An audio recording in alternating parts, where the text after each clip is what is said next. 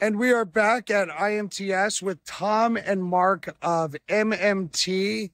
Gentlemen, thank you very much for having me into your booth today. As I start every interview, I just want a quick background because it helps people who do find this understand what pathways exist within manufacturing beyond just an operator role, right? So, Tom, let's start with you. So, I'm the technical sales director for the Tridex brand under MMT. Tridex focuses on electrochemical grinding and precision cutoff solutions. My background, I've been with Tridex and in this industry for about 32 years. Okay. Prior experience was in just general manufacturing, toolmaker background. So we bring a lot of really unique and innovative solutions to manufacturing across medical devices, aerospace, engines, particularly semiconductors are probably our pretty biggest markets right now. Awesome. Awesome. What about you, Mark? Yeah, my name is Mark Scannell. I've been with one of the seed companies for MM for about 17 years now, Libor. Had a lot of different roles throughout the organization, to say the least. I spent a lot of time as a field engineer and technician and worked into heading those departments and that kind of work for our customers and developing that. Yeah. So I took care of a lot of the aftermarket, the service, customer service, and things like that. Worked in the plants, operations manager, GM, all that kind of fun stuff. But now I'm in charge of grinding technology sales part. Okay. So I work with Tom and Mark and the rest of the team on the grinding side of MMT. Yeah. To help apply our technologies to our customers. Awesome. And so tell us a bit about MMT as a whole, guys, because I see a lot of different logos up here, right? So talk to us about what MMT is, what you do, and what problems do you solve? Sure. So when MMT was created, the idea is to be able to have a customer come to us and go from start to finish in a whole production line. Sure. Right. So if you take a look at, like, for instance, one of the biggest areas is catheter management, and a lot of our businesses come from each one of them brought their own very specific, interesting technologies. We keep adding, whether it's in the process, out of the process, before and after. Sure. And so what we're doing is going, hey, we want a customer to come up to us and go, like, I got a product I need to make. I want one supplier that I can talk to, I can work with, and go, I want to go everything from extrusion all the way to packaging. Yeah. Now, we don't have every single one of those things. We're working on developing those technologies.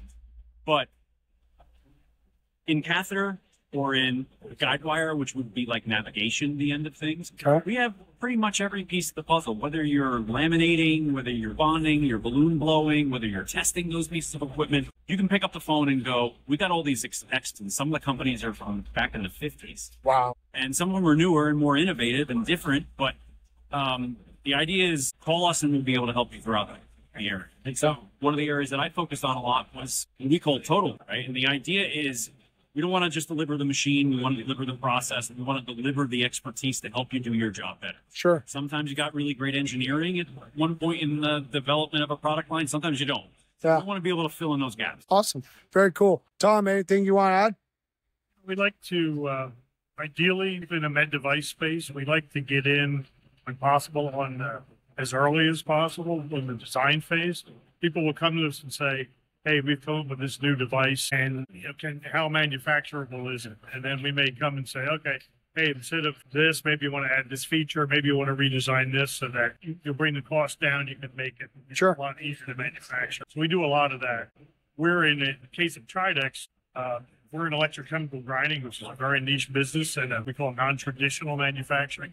So people come to us with a lot of really off-the-wall problems that they haven't solved with conventional machining. So we've developed some really unique solutions to those problems. And it's fun to somebody come in with something they haven't figured out. Yeah. We come up with a solution. So I mean, that's why I stayed at a job like this, right? Right. Everyone's got these very strange things, and we get to go solve the problem. Yeah. Right? And work to do it. And that's, I think, probably the best. I mean, manufacturing for me that's where it came from. Yeah. Well, and that says a lot about the leadership too, right? Because if you stay because of moments like that and things like that, means that leadership's doing a great job on their end as well. It's a series of stories. Yeah. Right.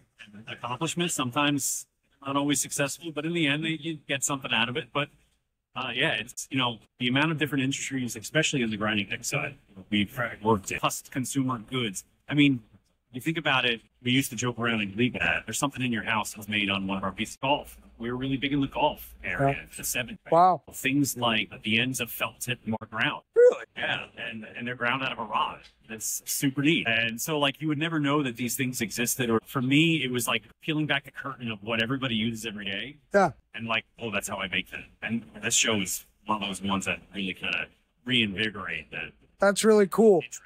So what are you guys showing in the booth today that's new, novel, exciting, any of the above, or all of the above? So step over to this machine. Yeah. This is a Tridex CS1 electrochemical cutoff machine. Okay. It's used primarily for cutting tubing. We cut some bar stock, and this is not obviously all set up Sure. for use here just for display, but the beauty of this machine is that we can cut tubing, and particularly stainless tubing, things like this, without any burr whatsoever. So if you cut on any other technology, you're going to end up with some sort of a burr or a deburring operation. Can you hold that right there? Yep. I want to get the size of that, Tom, because that's tiny. Brad, this is a 2 millimeter diameter needle, and we cut the tubing the length completely burr free. So this condition here with a slight edge break is right from the machine. How are you able to accomplish that without a burr? So the technology, which has been around for a long time, is a hybrid process of electrochemical machining and abrasive grinding. So we have a DC power supply that's connected to the material and also connected to a conductive grinding wheel. And in lieu of coolant, we use a sodium nitrate saltwater solution. So when you have salt water and DC current, you have electrolysis. Right. So we're eroding the material as we're grinding it. So it makes it a faster cut. You get much better life out of the grinding wheel, and we can eliminate any burrs. So another one of our machines we don't have on display here, but is used for making all different types of needles, hypodermic needles up to biopsy needles, trocars, orthopedic instruments. And we do this also with the electrochemical process because we can grind a lot of these parts with, you know, very little or no burr. And we can tweak the process to produce very sharp cutting edges. Wow. This has become a pretty big line of ours. So how many of those can you grind at the same time in the same fixture, like per cycle? So on a needle like this, which is I think 2 millimeter diameter, we could grind about 45 pieces at a time. And cycle time, including loading and unloading manually, is under 2 minutes. So the next sort of innovation we're going to is some automation so that a robot would be able to load and unload the pieces. That will bring the cycle time down. And we have a new machine that we'll be releasing later this year that has palletized table. So an operator or a robot will load the machine while it's grinding, and then the entire table index, and you'll be essentially grinding nonstop. An even bigger kick into production. Wow. Our focus is generally the specialty needle market, where the volumes are, you know, maybe in the hundreds of thousands to the millions, not your, you know, blood collection needles that are made in the billions. So our forte really is very flexible system. We can go for a sample card. This is a trocar, a conventional needle, another smaller needle. We can go from this one to this one in probably under 10-minute changeover time. Wow. Another big factor. You can also make needles that are very long. Some of the stuff that's used on the catheter side. Yeah. They're literally needles that are several feet long. Wow. We could do those easily as well. That's great. And then we also apply the technology in aerospace. This is a piece of honeycomb made of probably a high temperature alloy that's used in an aircraft engine.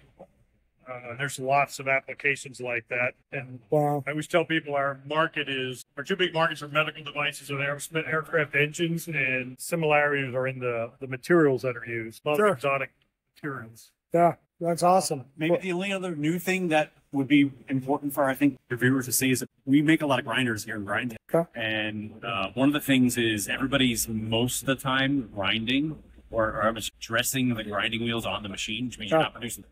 Right. So we produce a dressing machine. Okay. So also part of the Tridex product line, but it's actually designed to work on a very wide range of grinding wheels. For instance, we have a centerless grinding. The idea is it gives you the very quick impression that it's a small baby lathe with a little table. Yeah. But it's purpose built. right? Okay. We got to deal with the abrasives that are coming off the wheel. We want to be able to move real aggressively against the wheel. So a lot of the machines that use these wheels are counterlevered spindles. But what we did is we added a tailstock so we get a lot more rigidity, so we can push a lot harder on the wheels and get faster and more consistent. Absolutely. So this is new for us. And did I cover it okay? Yeah, I mean, this just released at the show, but the machine has, in addition to being a very heavy, robust machine, it's got a servo-driven. This is a diamond roll driven by a servo motor, so we have lots of torque to be able to dig in and grind or dress very tough wheels. This is an example of a wheel for grinding, probably for grinding balls for a roll-on deodorant. Oh yeah. That's a lot of forming. It takes to take a new wheel and have to form that. Takes a while. So if you can do it offline, you keep your machine grinding and not spending time I dressing. love it. That's awesome. So that's really cool. We're pretty excited for it because it's not just for our equipment. Yeah. So and so far we've had some pretty good reaction in the markets. We're super excited about that as well.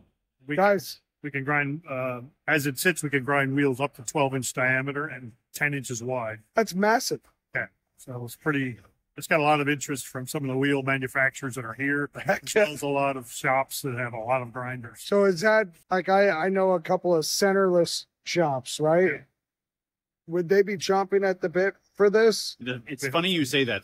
It depends on the size of centerless, right? Okay. 'Cause right now, the one that we started out with, because it's more in our ballpark, is that 12-inch diameter and less. Yeah. If you're talking big centerless, you're talking 22, 24 inches. Right. We can do the regulating wheels or control wheels, depending on what country you're in, Yeah. right? We're developing maybe something a little bit bigger for our friends in more to come. Maybe IMTS 2026, we can expect to see something pretty cool from MMT. Hey, they say if you build it, they'll come, right? And they will, I promise. Tom, good talking with you. Likewise. Mark, Yeah. thank you very much. Appreciate you guys.